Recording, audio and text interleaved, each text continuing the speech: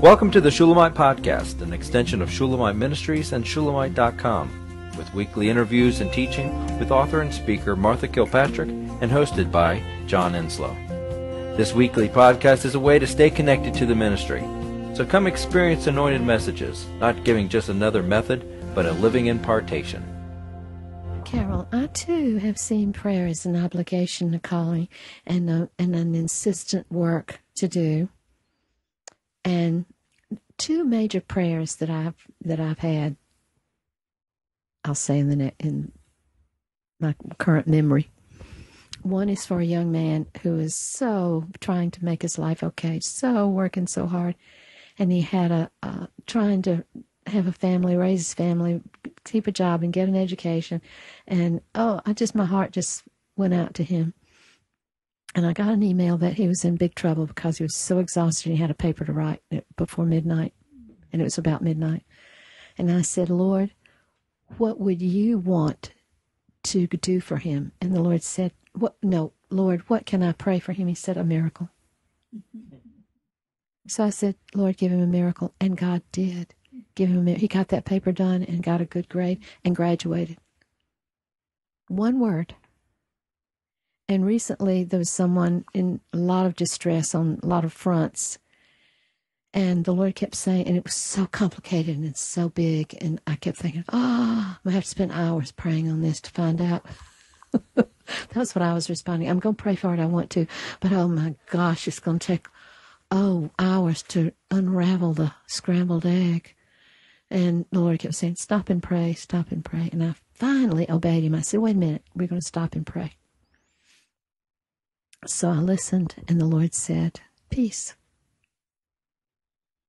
And I said, peace, okay.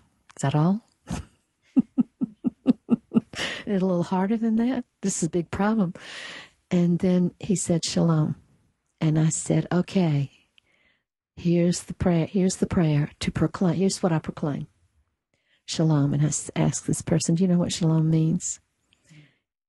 In the Jewish transliteration, she said, no. I said, it means the power to destroy the authority that causes chaos. We have the power to destroy the authority that causes chaos.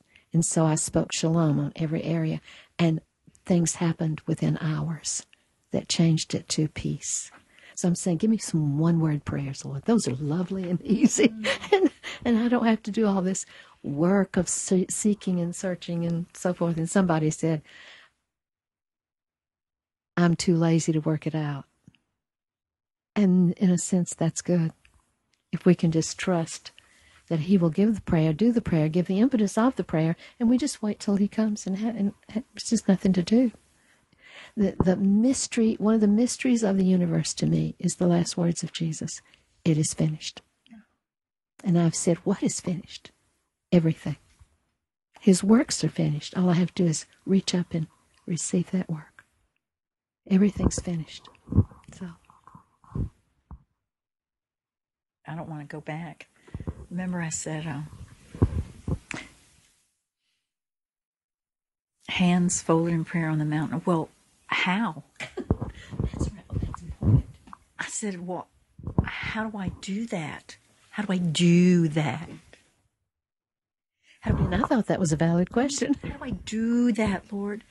Knowing full well that I'm going to fail. So I don't go there because I don't know how to do it, and I'm going to fail anyway, and so I resist it.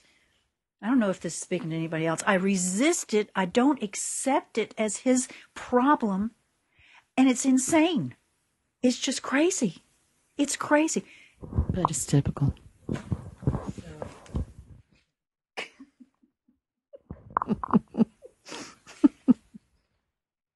It's so simple. Only back to only what he's been speaking. Only believe. Only believe. And when you believe, you receive. And when you receive, you have it.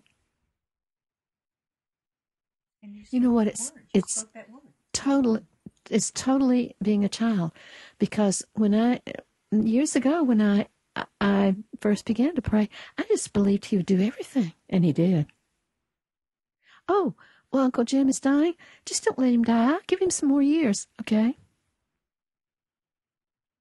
It was asking him for everything. It was believing this verse right here, that he will carry out his own purpose and do it super abundantly.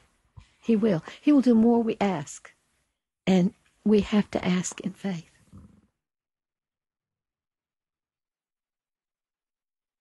You know, he says the only work is to believe, but even that I could say, oh, it's a work then. No, it's simply taking a verse like this one in Ephesians and going over it and looking at it, letting it stare at you, letting it enter you, just letting it take you over.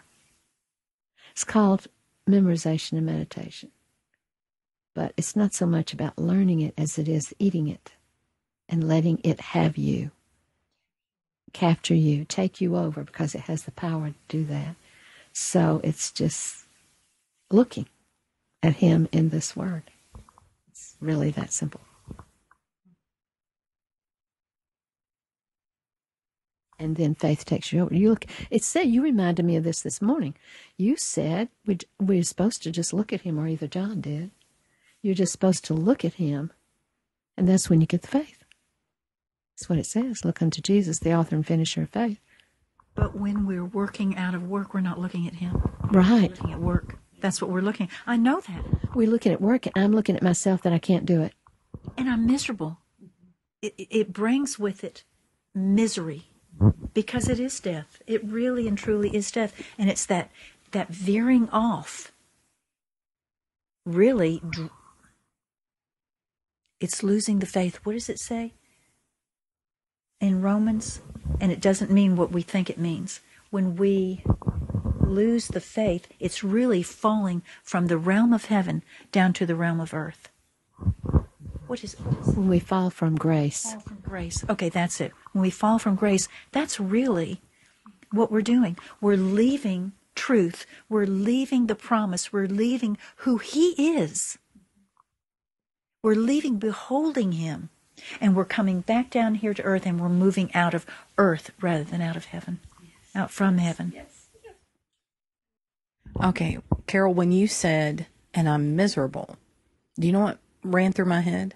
I said, that's true, but it didn't used to be true.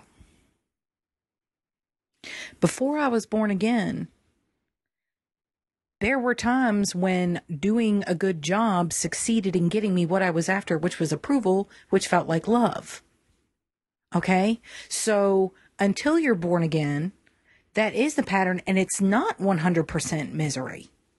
Any more than your life without the Lord is actually 100% misery, which you don't really necessarily realize until you're on the other side of the wall, and you realize what you called happy was in fact just lighter shades of misery. But in that time, you would say, oh, I had a good time at that party last night, because it wasn't a total loss as far as you were concerned, but you had nothing proper to gauge it on because you had never actually met Joy himself. So how would you know? You know what I mean? But it wasn't always misery. So there's a part of us, I think, that does have to be broken. And these parameters, he's so happy to break us because we're not our own anymore. We're not only owned, we're in relationship. And for us to continue chasing that thing that we were born chasing is the equivalent, forgive me, but it is, of a husband and wife, and the husband wakes up in the morning and leaves $300 on the dresser for the wife. Is that not? That instead of it being love that is freely given, relationship that is there, trust, true intimacy, that it becomes a paid exchange because I continue trying to earn something he has given. I'm sorry to put it that crassly, but really it is a base thing. And I think that's part of the reason he hates it so much, because it doesn't speak well of him and it doesn't speak well of us. And it says this relationship is a business transaction. I'm sorry. Okay. Forgive me.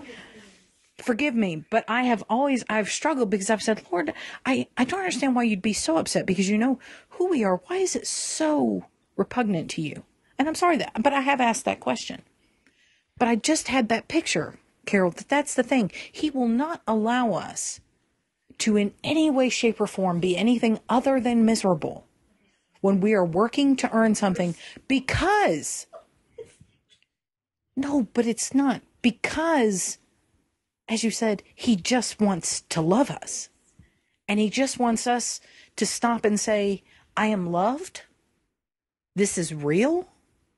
There is a commitment here. I am safe. Nobody's going anywhere. Nobody's walking away. What if you made vows and, oh yeah, they weren't broken? What if, his relationship, that's not even a possibility. So he's going to do what he has to do. He had to lead Gomer out into the wilderness and speak softly to her because she was just doing the only thing she knew to do.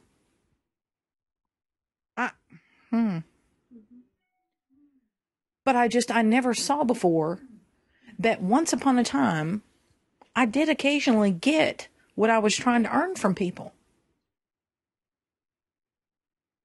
My performance did, in fact, if it had never earned anything, then I wouldn't be who I was. And I wouldn't keep trying. Well, maybe I would. I don't know. I guess it could be Don Quixote. Plenty of other times in my life, tilting at windmills that never came to any fruition. But there is something from the old that has to be completely broken and severed. And when you said it's total misery, I thought, yes, it is, but it hasn't always been. But now it is, and that is a sure mark of his love to me because of what that says. I belong to him, so I will not succeed. He will not let me earn something from my performance. He will thwart me. He will stifle me. He will block me. He will send me tumbling down a flight of stairs if that's what it takes to break me from this thing. He will not let me be content, be rewarded in this place that is so repugnant to him. We hope you've enjoyed the Shulamite podcast. For all the latest from Shulamite Ministries, please visit us at shulamite.com, where you'll find Martha's daily devotions, posts from getalongwithgod.com, and the online library of all of Martha's writings. At shulamite.com, downloading the free Shulamite app is easy, and livingchristianbooks.com is only a click away. Thank you for joining us on this journey to discover a God worth knowing.